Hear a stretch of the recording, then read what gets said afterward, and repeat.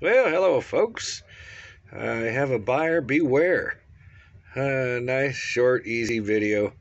Anyway, I just opened this up and poured some bowls full of dog food right there, and my 3 doggies ate it up.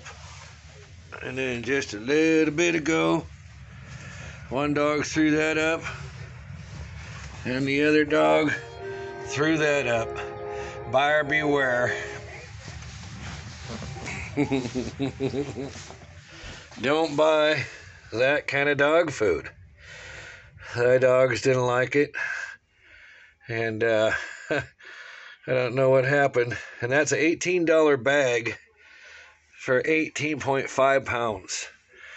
And I did buy that at Save Mart.